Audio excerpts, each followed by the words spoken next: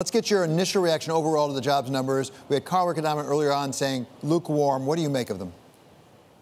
So I read this jobs report as a good one. I see a lot of positives, not positive everywhere, but there is a lot to celebrate in this report.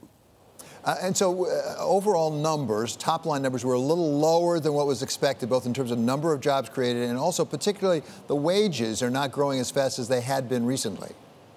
Yeah, so let me start with the payroll numbers. So it's true that the payroll gains came in under expectations, but I want to stress these are good numbers, especially as far as we are into an expansion. For several years, economists have looked at these numbers and said they are higher than what we need to sustain the solid labor market that we see.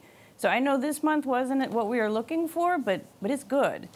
Now, you asked about wages, and I will say that is the one piece of disappointment that is in this report. It's not just a disappointment, it is a puzzle. So we saw the wage gains drop down a little bit for the whole year of 2019. And frankly, we have been expecting, again, for some time, this wage growth to pick up. And it is a puzzle. We've had unemployment at or below 4% for all of 2019. That's a level that many people think should be putting pressure on the labor market, and we don't see it. So, Dr. Sahm, I mentioned the rule that's named after you because you created it, and it's being used by various parts of the Fed now as an indicator of recession, the Sahm rule. According to that rule, as I understand it, there's not a chance of recession right now, given where we are for various factors. But now may be the time we start to think about what would happen if there were a downturn, how would we react to it? And I talked to Larry Summers, the former Treasury Secretary, yesterday about that and his plan to have sort of an automatic fiscal intrusion. This is what he said.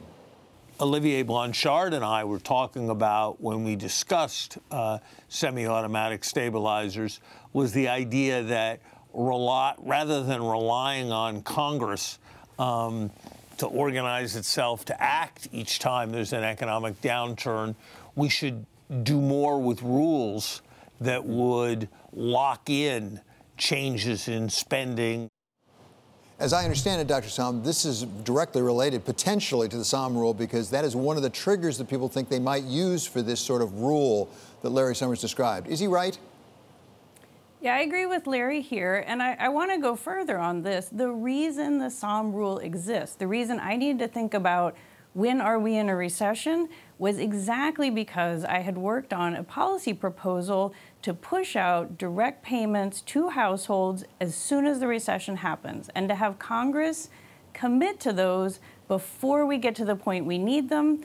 And I want to just add on, so the policy proposal, and there was a volume called Recession Ready that came out in May of this year, Washington Center for Equitable Growth, the Hamilton Project at Brookings, they worked together on this volume, and in addition to the direct payments that I proposed, there were many ways to add automatic stabilizers, for example, make infrastructure investments automatic, and to strengthen the ones we have, like unemployment insurance. So I think this is an excellent idea. I think now is the time. So again, we're not in a recession right now. If you just look at the unemployment rate, if you just look at the changes that we've been seeing, which are none, it's flat, we've got time, especially over the next year. This would be a wonderful thing for policymakers to focus on because, frankly, we are never ready for a recession, and they are very destructive. It makes good sense, at least to me. I'm not an economist, make good sense.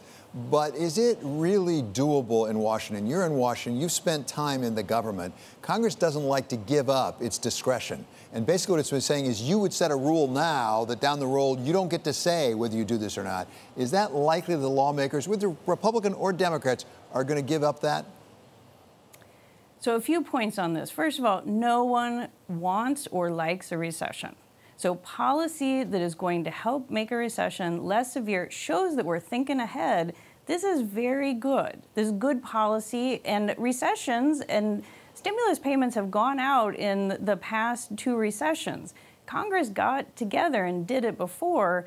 Doing that ahead of time, there are real payoffs to them. It tells people now, it tells businesses now that we are committed, we have your back when there is a recession, and we can move fast.